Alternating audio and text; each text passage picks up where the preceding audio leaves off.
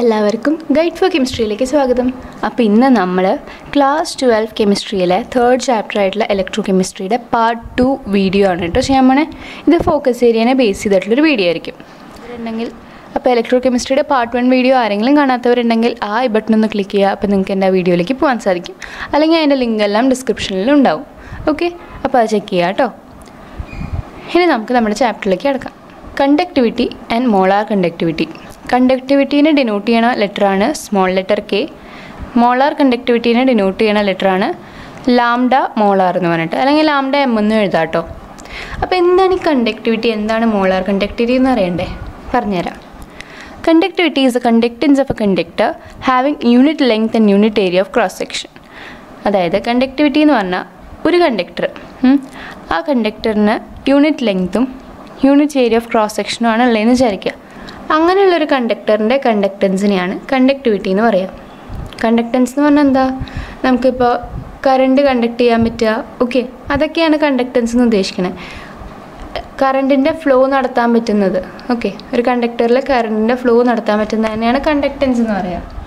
അപ്പോൾ അതിൻ്റെ യൂണിറ്റാണ് ഓം raise to -1 metre raise to -1 അല്ലെങ്കിൽ മോ മീറ്റർ റേസ് ടു -1. അതായത് ഇതിൻ്റെ യൂണിറ്റ് എന്ന് പറഞ്ഞാൽ കണ്ടക്ടിവിറ്റി എന്ന് പറഞ്ഞാൽ ശരിക്കും റെസിപ്രോക്കൽ ഓഫ് റെസിസ്റ്റിവിറ്റിയാണ്. അപ്പോൾ റെസിസ്റ്റിവിറ്റീൻ്റെ യൂണിറ്റ് എന്ന് പറഞ്ഞാൽ ഓം മീറ്ററാണ്. ആ ഓം മീറ്ററിൻ്റെ ഓപ്പോസിറ്റ് ആവില്ലേ കണ്ടക്ടിവിറ്റി എന്ന് പറഞ്ഞാൽ 1/ഓം മീറ്റർ എന്നാവില്ലേ? അപ്പോൾ ഞാനിങ്ങനെ എഴുതാം ഓം raise to -1 metre raise to -1. Okay, ഇനി ഈ ഓം റേസ് ടു -1 നമുക്ക് മോ എന്ന് പറഞ്ഞിട്ട് അതിനെ തിരിച്ചിടാം, ഓമിനെ തിരിച്ചിട്ടിട്ട് എഴുതാം. ഓക്കെ, മോ മീറ്റർ റേസ് ടു -1. അപ്പോൾ ഒന്നല്ലെങ്കിൽ ഓം raise to -1 metre raise to -1 എന്ന് പറഞ്ഞിട്ടുള്ള യൂണിറ്റ് കൊടുക്കാം, അല്ലെങ്കിൽ മോ മീറ്റർ റേസ് ടു -1 എന്ന യൂണിറ്റ് കണ്ടക്ടിവിറ്റിക്ക് കൊടുക്കാം. ഇനി അടുത്തത് molar conductivity. It is A conductivity of 1 mole of an electrolytic solution kept between 2 electrodes with unit area of cross section and at a distance of unit length. Molar conductivity എന്ന് പറയുമ്പോൾ കുറച്ചും കൂടി specific ആയിരിക്കും. അതായത് 2 ഇലക്ട്രോൺസിന് ഇടയിൽ ഒരു electrolytic solution വെച്ചേക്കാണ്. Okay, അപ്പോൾ 2 ഇലക്ട്രോൺസിൻ്റെ ഇടയിൽ ഇലക്ട്രോലൈറ്റിക് സൊല്യൂഷൻ വെച്ചിരിക്കുകയാണ്. ആ ഇലക്ട്രോലൈറ്റിക് സൊല്യൂഷൻ്റെ നമ്പർ ഓഫ് മോൾസ് എന്ന് പറയുന്നത് 1 ആണ്. Electrolytic solution 1 മോളാണുള്ളത്. അപ്പോൾ അത്തരത്തിലുള്ള 1 മോളിലുള്ള ഇലക്ട്രോലൈറ്റിക് സൊല്യൂഷൻ്റെ കണ്ടക്ടിവിറ്റീനെയാണ് മോളാർ കണ്ടക്ടിവിറ്റി എന്ന് പറയുക. ഇതിലൊരു കണ്ടീഷൻ എന്താണെന്ന് വെച്ചാൽ ഈ 2 ഇലക്ട്രോഡ്സിൻ്റെ ഏരിയ ഓഫ് ക്രോസ് സെക്ഷനും ലെങ്ത് എന്നൊക്കെ പറഞ്ഞാൽ യൂണിറ്റ് ആയിരിക്കും. യൂണിറ്റ് ഏരിയ ഓഫ് ക്രോസ് സെക്ഷനും യൂണിറ്റ് ലെങ്ത്തും ആയിരിക്കും ഉണ്ടാവുക. ഇതേപോലെ തന്നെ കണ്ടക്ടിവിറ്റിയുടെ പോലെ തന്നെ യൂണിറ്റ് ലെങ്ത്തും യൂണിറ്റ് ഏരിയ ഓഫ് ക്രോസ് സെക്ഷനും ആയിരിക്കും ഉണ്ടാവുക. ഈ ഒരു ഡിഫറൻസ് എന്താണെന്ന് വെച്ചാൽ 2 ഇലക്ട്രോൺസിൻ്റെ ഇടയിലുള്ള ഇലക്ട്രോലൈറ്റിക് സൊല്യൂഷൻ 1 mole ആയിരിക്കും. ആ 1 mole of electrolytic സൊല്യൂഷൻ്റെ കണ്ടക്ടിവിറ്റിനെയാണ് molar conductivity എന്ന് പറയുക. ഇവിടെ അങ്ങനെയൊന്നുമില്ല. ഒരു കണ്ടക്ടർ അതിന് യൂണിറ്റ് ലെങ്ത് ഉണ്ട്, unit area of cross section ഉണ്ട്. അപ്പോൾ അങ്ങനെയുള്ളൊരു കണ്ടക്ടറിൻ്റെ കണ്ടക്റ്റൻസിനെയാണ് കണ്ടക്ടിവിറ്റി എന്ന് പറയുക. ഓക്കെ, ഇനി മോളാർ കണ്ടക്ടിവിറ്റിയുടെ യൂണിറ്റ് എന്ന് പറഞ്ഞാൽ ഓം raise to -1 centimetre square mall raise to -1. Okay, Om raise to -1 centimetre square mall raise to -1. ഇനി അടുത്തത് variation of conductivity and molar conductivity with concentration or dilution. Okay, അപ്പോൾ ഈ ഒരു ടോപ്പിക്ക് വളരെ important ആണ്. Questions കുറേ പ്രാവശ്യം ഇതിൽ നിന്നൊക്കെ ചോദിച്ചിട്ടുണ്ട്. ഓക്കെ, അപ്പോൾ നോക്കാം എങ്ങനെയാണ് കോൺസെൻട്രേറ്റഡ് ആകുമ്പോഴോ അല്ലെങ്കിൽ ഒരു സൊല്യൂഷൻ ഡൈല്യൂട്ടഡ് ആകുമ്പോഴോ എങ്ങനെയാണ് കണ്ടക്ടിവിറ്റി മോളാർ കണ്ടക്ടിവിറ്റിയും വേരി ചെയ്യണേ നോക്കാം, മാറണേ നോക്കാം. Both conductivity and molar conductivity change with the concentration of electrolyte. അതായത് ഇലക്ട്രോലൈറ്റിൻ്റെ കോൺസെൻട്രേഷൻ എത്ര കൊണ്ടുണ്ട് എന്നനുസരിച്ചിട്ടാണ് കണ്ടക്ടിവിറ്റി ആയാലും മോളാർ കണ്ടക്ടിവിറ്റി ആയാലും ചേഞ്ച് ചെയ്യുക. ഈ ഒരു ഐഡിയ ആദ്യം തന്നെ മനസ്സിലുണ്ടാവണം. ഇലക്ട്രോലൈറ്റിൻ്റെ കോൺസെൻട്രേഷനെ ബേസ് ചെയ്തിട്ടാണ് മോളാർ കണ്ടക്ടിവിറ്റിയും കണ്ടക്ടിവിറ്റിയും ചേഞ്ച് ചെയ്യുക. For both strong and weak electrolytes, conductivity always decreases with dilution. അതായത് ഇലക്ട്രോലൈറ്റ് സ്ട്രോങ് ആയാലും വീക്ക് ആയാലും അതിൻ്റെ കണ്ടക്ടിവിറ്റി എപ്പോഴും ഡൈല്യൂഷൻ കൂടുന്തോറും അതിൻ്റെ കണ്ടക്ടിവിറ്റി കുറയും. ഓക്കെ, അപ്പോൾ സ്ട്രോങ് ആയാലും വീക്ക് ഇലക്ട്രോലൈറ്റ് ആയാലും ഡൈല്യൂഷൻ കൂടിക്കഴിഞ്ഞാൽ കണ്ടക്ടിവിറ്റി എപ്പോഴും കുറയും. ഇതിന് റീസൺ ഉണ്ട്, പറഞ്ഞുതരാം. Reason: this is because conductivity is a conductance of unit volume of electrolytic solution. So as dilution increases, number of ions per unit volume decreases, hence the conductivity decreases. ഇതിലെന്താ ഉണ്ടാവണമെന്ന് വെച്ചാൽ ഇവിടെ ഇപ്പോൾ നമ്മൾ ഡിസ്കസ് ചെയ്യുന്നത് കണ്ടക്ടിവിറ്റിയാണ്, molar conductivity അല്ല. Okay, ആ idea ആദ്യം തന്നെ ഉണ്ടാവണം. അപ്പോൾ കണ്ടക്ടിവിറ്റിയുടെ കാര്യം പറയുമ്പോൾ ഡൈല്യൂഷൻ കൂടിക്കഴിഞ്ഞാൽ കണ്ടക്ടിവിറ്റി കുറയും. അതിപ്പോൾ സ്ട്രോങ് ഇലക്ട്രോലൈറ്റ് ആയാലും വീക്ക് ഇലക്ട്രോലൈറ്റ് ആയാലും രണ്ടുപേർക്കും ഒരുപോലെ തന്നെയാണ്. കാരണം എന്താ വെച്ചാൽ കണ്ടക്ടിവിറ്റി എന്ന് പറഞ്ഞാൽ ശരിക്കും എന്താ, it is A conductance of unit volume of electrolytic solution അല്ലേ. നമ്മൾ നേരത്തെ പറഞ്ഞു unit area, unit area of cross സെക്ഷനും യൂണിറ്റ് ലെങ്ത്തും ഉള്ള ഒരു കണ്ടക്ടറിൻ്റെ കണ്ടക്റ്റൻസിനെയാണ് കണ്ടക്ടിവിറ്റി എന്ന് പറയാം അല്ലേ. അപ്പോൾ ആ യൂണിറ്റ് ഏരിയ ഓഫ് ക്രോസ് സെക്ഷനും യൂണിറ്റ് ലെങ്ത്ത് ഒക്കെ കൂടിയിട്ട് നമുക്കൊരു യൂണിറ്റ് വോളിയം എന്ന് പറഞ്ഞൂടെ. അപ്പോൾ അങ്ങനെ ഒരു ഇലക്ട്രോലൈറ്റിക് സൊല്യൂഷൻ്റെ യൂണിറ്റ് വോളിയത്തിലുള്ളതിൻ്റെ കണ്ടക്റ്റൻസിനെയാണ് കണ്ടക്ടിവിറ്റി എന്ന് പറയുക അല്ലേ. അപ്പോൾ ഇവിടെ എന്താ ഉണ്ടാവണമെന്ന് വെച്ചാൽ ഡൈല്യൂഷൻ കൂടുക എന്ന് പറഞ്ഞാൽ എന്താ അർത്ഥം, number of ions per unit volume കുറയുക. അതായത് ഡൈല്യൂട്ടഡ് ആവുക എന്ന് പറയുമ്പോൾ സൊല്യൂട്ടിൻ്റെ എണ്ണം കുറവാവുക എന്നാണ് അർത്ഥം. അതായത് കൂടുതൽ അതിൽ അലിഞ്ഞ് ചേരുകയാണ് അല്ലേ. അലിഞ്ഞ് ചേരുമ്പോൾ എന്താ ഉണ്ടാവുക, നമുക്ക് സൊല്യൂട്ട്സിന് അധികം കിട്ടുമോ, ഇല്ല, അതിൽ അലിഞ്ഞ് പോവും അല്ലേ. അപ്പോൾ ഇവിടെ ഡൈല്യൂഷൻ എന്ന് പറഞ്ഞാൽ നമ്പർ ഓഫ് സൊല്യൂട്ട്സ് കുറവും സോൾവെൻറ്റിൻ്റെ എണ്ണം കൂടുതലാണ് ചെയ്യുക. ഓക്കെ, സോൾവെൻറ്റിൻ്റെ എമൗണ്ട് കൂടുതലാവുകയും സൊല്യൂട്ടിൻ്റെ എമൗണ്ട് കുറവാവുകയാണ് ഡൈല്യൂഷനിൽ ഉണ്ടാവുക. ഇത് ഓർത്ത് വയ്ക്കുക കേട്ടോ, അറിയില്ലെങ്കിൽ എവിടെയെങ്കിലും ഒന്ന് എഴുതി വയ്ക്കുക.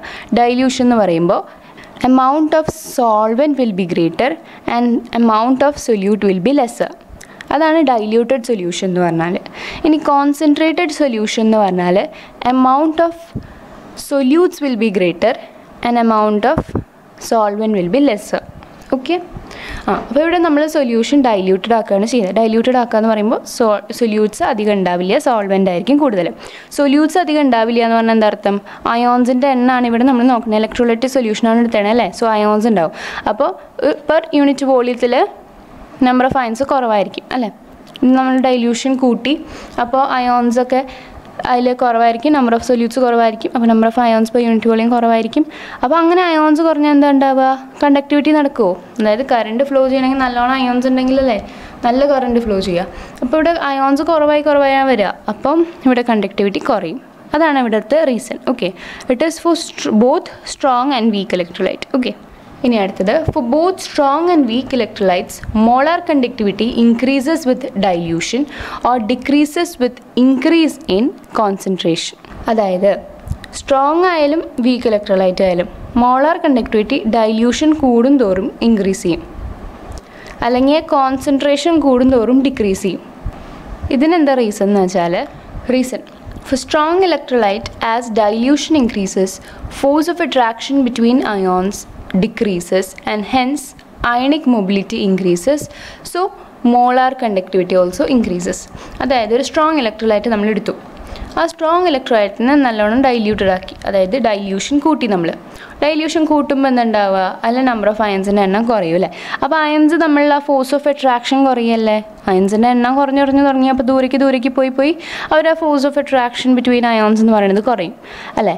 അപ്പോൾ അയോൺസിൻ്റെ മൊബിലിറ്റി കൂടില്ലേ, അതായത് നല്ലോണം സ്പേസ് ഉണ്ട് അല്ലേ, അതിന് ഓടിക്കളിക്കാൻ കുറേ സ്പേസ് ഉണ്ട് അയോൺസിന്. അപ്പോൾ അതിൻ്റെ ഓടിക്കളിക്കണേൻ്റെ ആ ഒരു മൊബിലിറ്റി എന്ന് പറഞ്ഞാൽ എന്താ, മൂവ് ചെയ്യാൻ പറ്റുക അല്ലേ. അപ്പോൾ അയോൺസിൻ്റെ മൂവ്മെൻറ്റ് കൂടിയില്ലേ, സ്പേസ് കുറേ കിട്ടിയപ്പം നമുക്ക് സ്പേസ് കുറേ കിട്ടുമ്പോഴല്ലേ, നമുക്ക് ഗ്രൗണ്ട് ഒന്ന് വലുതാവുമ്പോഴല്ലേ നമുക്ക് അവിടെ ഓടിക്കളിക്കാൻ സുഖമാവുക. അപ്പോൾ അയോൺസ്, അപ്പോൾ നമുക്ക് നല്ലോണം സ്പേസ് കിട്ടുന്ന സ്ഥലത്തല്ലേ നമുക്ക് നല്ലോണം മൂവ് ചെയ്യാൻ പറ്റുക.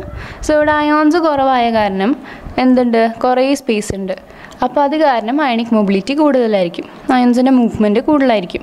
അങ്ങനെ അയണിക് മൊബിലിറ്റി കൂടിക്കഴിഞ്ഞാൽ മോളാർ കണ്ടക്ടിവിറ്റി കൂടും. കാരണം എന്താ, അയണിക് മൊബിലിറ്റി കൂടിക്കഴിഞ്ഞാൽ കണ്ടക്ടിവിറ്റി കൂടും അല്ലേ. കണ്ടക്ടിവിറ്റി കൂടുകയല്ലേ ചെയ്യണേ എന്ന് പറഞ്ഞാൽ എന്താ, ഇവിടെ 1 മോൾസ് എടുത്തത് കാരണം മോളാർ കണ്ടക്ടിവിറ്റി കൂടും. ഓക്കെ, അപ്പോൾ ഇതാണ് എൻ്റെ റീസൺ. ഇനി ഇവിടെ ഒരു നോട്ട് പോലെയുണ്ട്, when dilution reaches maximum or concentration approaches 0, the molar conductivity becomes maximum and it is called limiting molar conductivity. അതായത് നമ്മുടെ ഡൈല്യൂഷൻ മാക്സിമം ഡൈല്യൂട്ടഡ് ആയി, അല്ലെങ്കിൽ കോൺസെൻട്രേഷൻ എന്ന് പറയുന്നത് 0 ആയി. ഓക്കെ, അങ്ങനെ ആവുന്ന കേസിൽ മോളാർ കണ്ടക്ടിവിറ്റി എന്ന് പറഞ്ഞാൽ മാക്സിമം ആയിരിക്കും. കാരണം ഡൈല്യൂഷൻ കൂടുന്നതിനനുസരിച്ച് മോളാർ കണ്ടക്ടിവിറ്റി കൂടുന്നുണ്ടല്ലേ. അപ്പോൾ ഡൈല്യൂഷൻ മാക്സിമം ആയി, അപ്പോൾ മോളാർ കണ്ടക്ടിവിറ്റി മാക്സിമം ആവും. അങ്ങനെ മാക്സിമം ആവുന്ന ഒരു സിറ്റുവേഷനിലാണ് അതിനെ വിളിക്കുക ലിമിറ്റിംഗ് മോളാർ കണ്ടക്ടിവിറ്റി എന്ന്. ഡിനോട്ട് ചെയ്യണത് λ0m.